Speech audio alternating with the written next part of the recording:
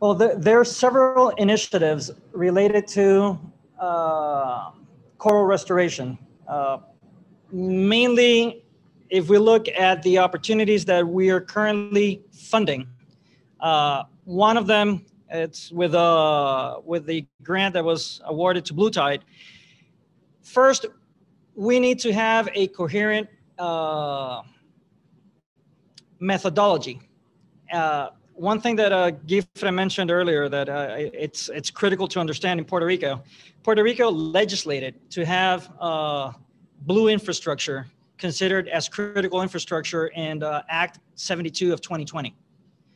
So that basically, it's a huge move forward because it creates the opportunity for federal agencies. And here's something very important to understand. There is local primacy. Federal agencies don't come here and state what to do. We basically support local initiatives. And you have the University of Puerto Rico currently working with a NOAA grant for inland coral restoration laboratories. That is NOAA in the research side. When you move into the economic development side, part of the grant that Bluetide has, they've been able to bring two 24-foot boats designed to be able to do small-scale coral restoration in the field. The equipment that they've acquired has the intent to support that effort. In addition to that, they're in the process, not them, there is a 73-foot research vessel being built as we speak that should arrive in Puerto Rico by January 2022. That vessel has the equipment and capacity to do large-scale coral restoration efforts. So in addition to that, Puerto Rico, in their efforts to redevelop Roosevelt Roads, requested a grant to EDA to build the first Ocean Institute, the Marine Business Research and Innovation Center, to be built in the former Coast Guard Pier. That award has been already awarded.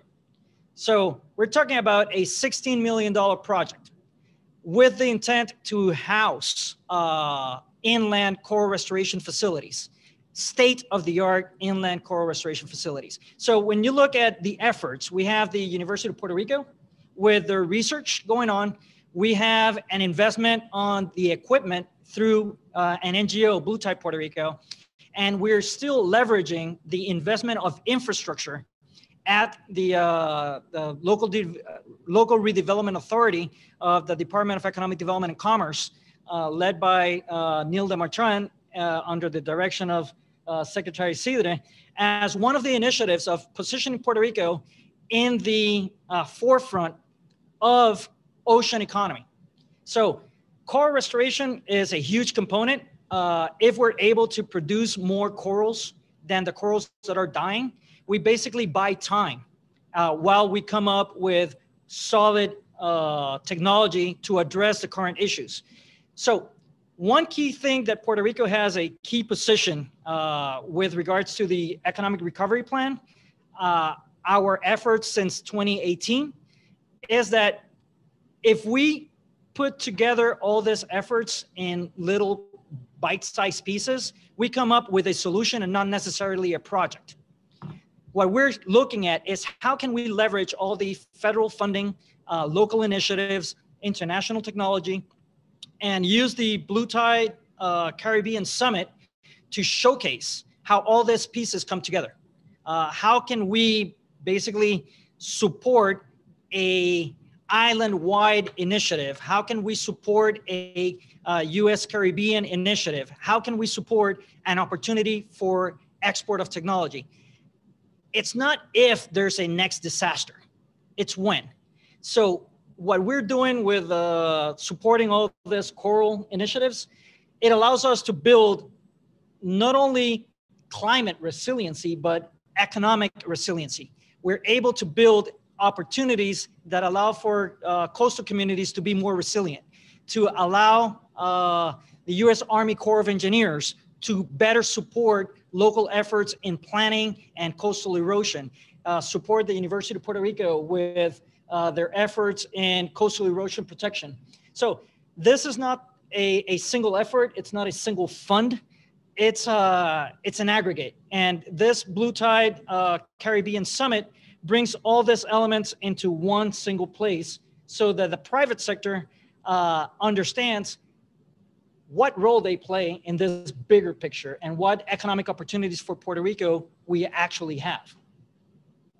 Muy bien, continuamos en inglés. Tenemos una pregunta que parece ser la continuación de esa, que es ¿cuál es la importancia de la economía azul en relación a la economía de Puerto Rico?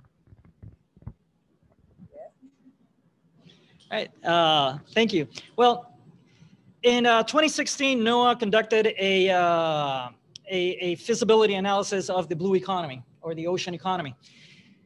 In that study for Puerto Rico and Virgin Islands, it showcased that it was underrepresented and understudied. So when the hurricanes hit, it basically surfaced that there is a huge opportunity. So the amount and the opportunity of the blue economy does not necessarily rest on the government, rests on the private sector being able to capitalize on it. It rests on the nonprofit sector to be able to channel federal funding. One of the really cool things that we identified in the process is if we compared Puerto Rico and Hawaii, for example, on discretional funds, competitive funds of only 5 agencies as a sample, we identified that Puerto Rico had a delta, a difference of $200 million less than Hawaii.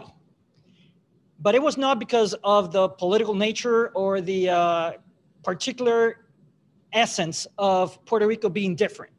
It was mainly because Hawaii had 198 additional NGOs, organizations, non-government organizations, seeking funds. Puerto Rico had 68.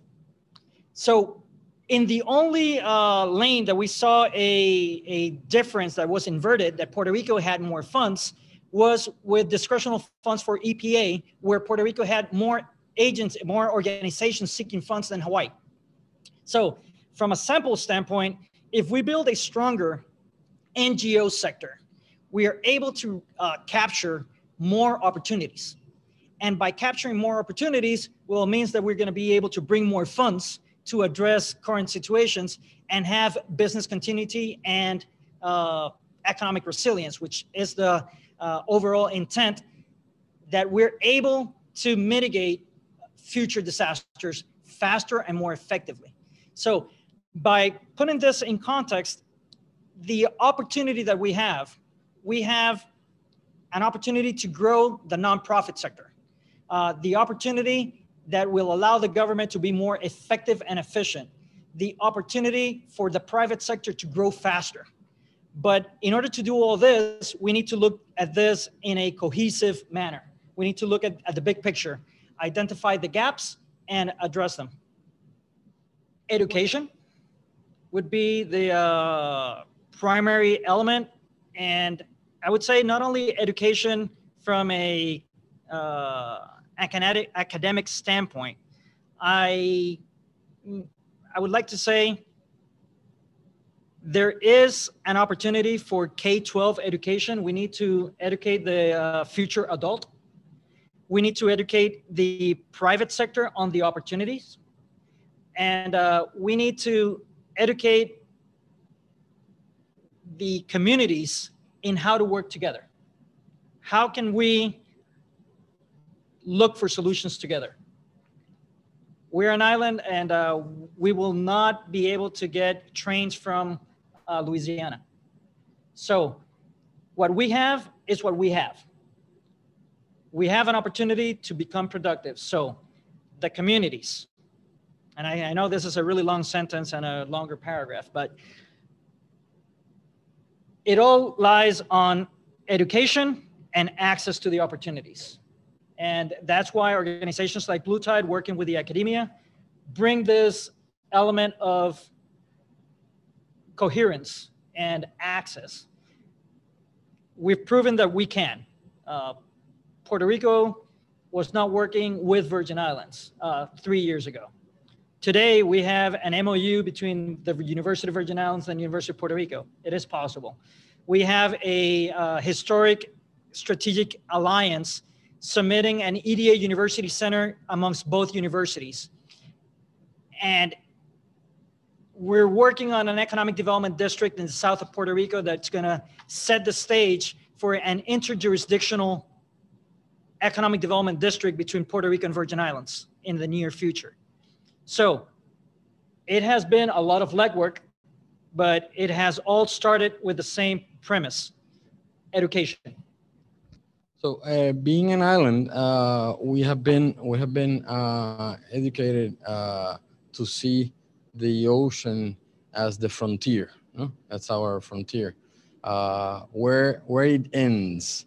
We talked about Puerto Rico all the time. It's 100 by 35, but really we have 200 nautical miles to the north and 200 nautical miles to the south that it haven't been developed. So that's one. When I say that we need to start looking at the ocean as not as a frontier, but as a territorial extension of ourselves, that it's capable of giving us food by doing mariculture and putting together the fishermen and vías pesqueras to start seeing the opportunity of not only use their normal boats like una yola or small boats to go fishing, but to unite themselves. Let's do a co-op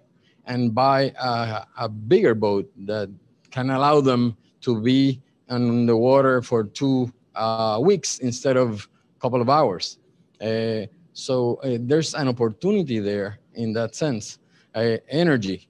We have tidal movement, so kinetic energy could be a solution for us. We have difference in temperatures from the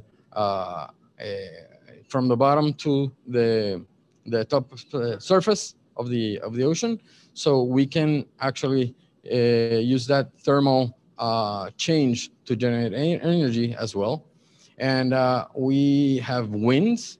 In Puerto Rico, the winds, the trade winds, come from the northeast. So there's an opportunity there as well. No? And when I say economic development, we're talking about, let's say, for instance, right now, there's a lot of people that are preoccupied by the well-being of the reefs. But we have many people that go with their boats and they throw the anchor, and that anchors, they rip apart, they rip those reefs as well. So how can we help those? Imagine that we have a buoy parking lot, okay, where you can go and just grab a rope and just tie to it, to that buoy, and you can spend the night there or the whole day without having to throw an anchor.